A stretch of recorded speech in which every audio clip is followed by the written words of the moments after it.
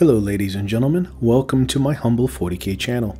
Today we are going to go over one of the new Necron models that recently came out, Illuminor Szeras? I know I butchered that name, but it's an undead alien, so I don't really care. This guy got a chunky new model due to the recent Psychic Awakening, and this video will go over how to paint him in an amazing 35 colors. And did I say amazing? I really meant terrifying, as this model took forever. I went into this thinking Necrons were easy to paint, but no, GW had to prove me wrong. In any case, the list of colors in order of application are down below as always. Let's get started. First, going with a primer, using Vellejo Gray for this, mainly just to try it out. Definitely sprays on much easier than Vellejo White does. I have the model in multiple sub-assemblies for ease of painting, as a lot of the arms can get in the way if everything is assembled. Only the two shoulder pads are not primed in this step. Like the rest of the videos I've done, you don't need an airbrush for this, but I do find that it makes the end result much smoother than the regular traditional painting method.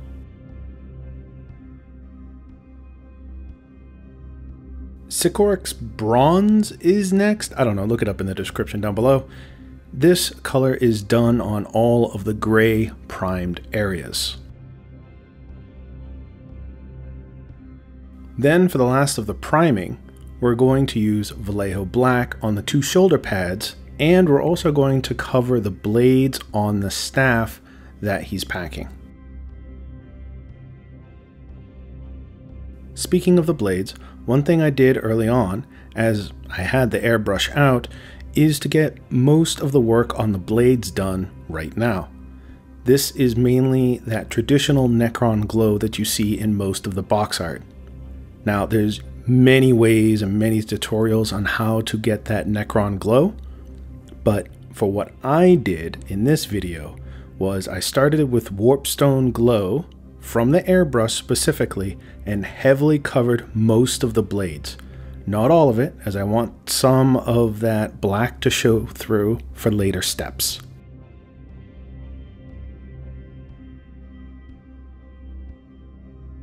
After that, with the airbrush again, I used Moot green. Here I'm only lightly hitting maybe 50% of the covered green areas, lightly covering them all, and I'm only really focusing on the edges around the blade area.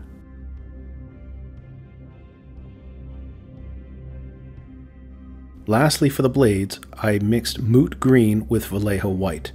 I used a lot of Vellejo White here, probably a mix of 4:1 white to green, maybe 5:1 white to green. I didn't measure it exactly.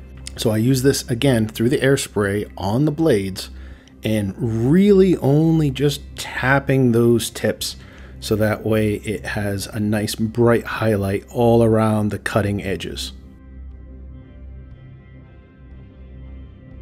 Now, putting the airbrush away for the rest of this model, I went with Ironbreaker for the head and tabard-like thingy that's between his legs. This is more to separate the core model from the armor and the legs, which will be much darker. Then Abaddon Black for the top parts of the legs, the joints in the arms, any part of the model that is not armored, like his hands, his fingers, his forearms, things like that, and also the back of his head. I used Leadbelcher to cover the four legs and the metal bits on the staff and the shoulder piece with the crescent on it.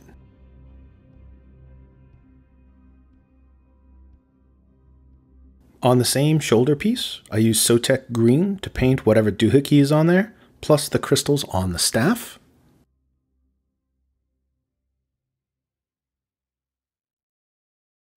Moving on to the Inquisitor victim, I painted the whole model in Wraithbone, plus the geyser that's spouting out of the model. This is mainly a preparatory step for later paints. Don't forget some of the spindly parts near the hands that are sucking in that blood.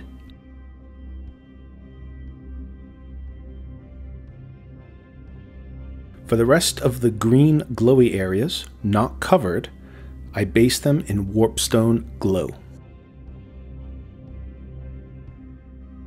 For all of the blood that's gushing out, I started with Flesh Terror's Red, which is a contrast paint. A bit darker than I expected, but still overall decent. I covered the entire geyser of blood with it. While that was drying, I used Xerus Purple to paint the blood near the hands.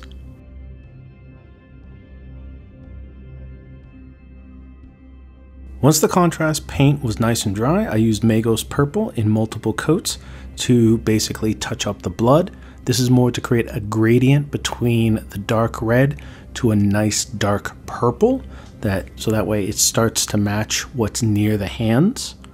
You want to do this in multiple thin coats, and you want to apply the coats more towards the top. You do say one coat maybe 50% of the way down, next coat maybe 40% of the way down, and the 30%, the 20%, however you want to gauge it.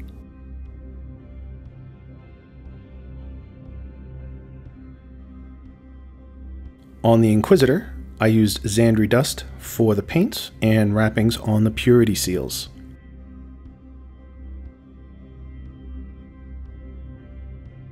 Then Rhinox hide for the boots and gun holster. Balthasar gold for the Inquisitor's armor.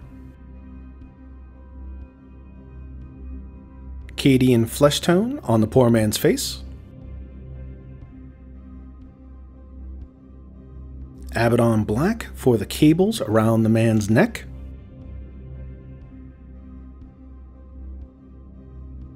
Leadbelcher on the holster and vents on the back of the armor and front.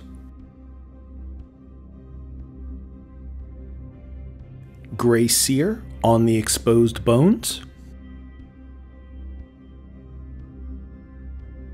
Mepheston red on the purity seals and the ribbons near the holster.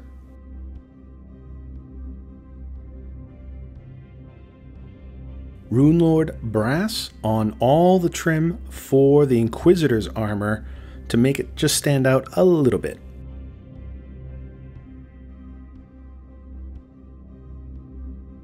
And for the last base coat, Retributor gold for the small Aquila that the Inquisitor's holding and on the end of the ribbons near the holster.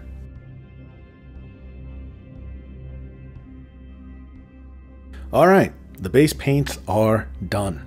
Moving on to the shading portion, of which there are 3, we are going to start with Reikland fleshshade on the doomed man's skin. I used the gloss version for this just to see what the results would be, but feel free to use whichever one suits you.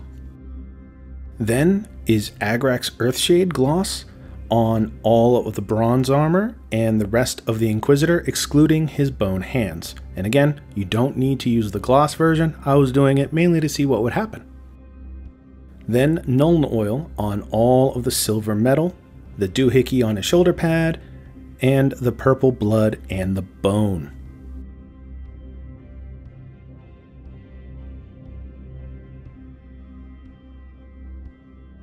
At this point, if you want to call it a day, by all means do so.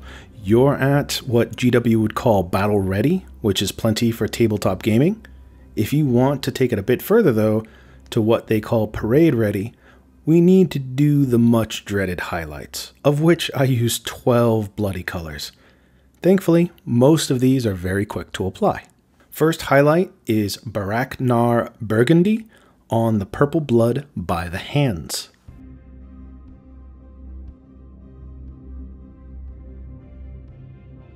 Then Kabalite green on the weird doohickey on his shoulder and the crystals on the staff. For the face of the Inquisitor, I used Cadian fleshtone again to brighten it back up, leaving the darkest recesses as is.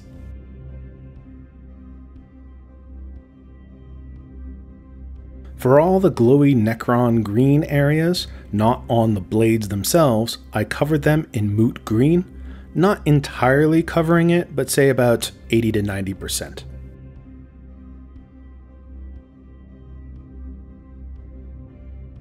On the boots and holster, I used Gorthor brown.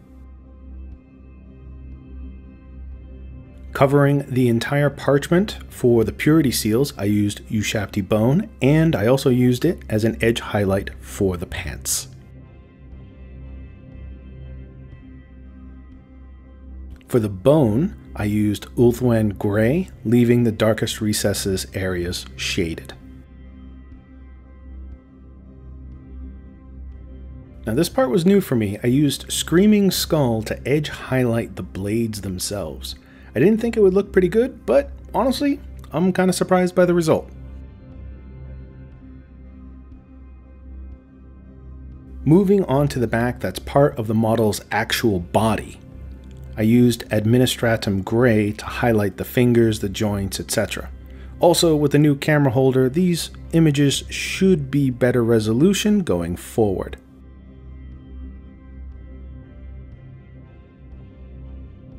For all the black that is not tied to the model directly, like the shoulder pads and the tops of his legs, I edged with Incubi Darkness. This is a very dark highlight, so it'll be barely visible.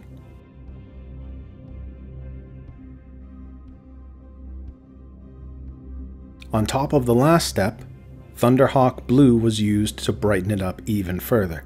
I tried to concentrate this on just the corners, but overall I simply covered most of the Incubi Darkness since it was a bit too dark and I wanted this to stand out.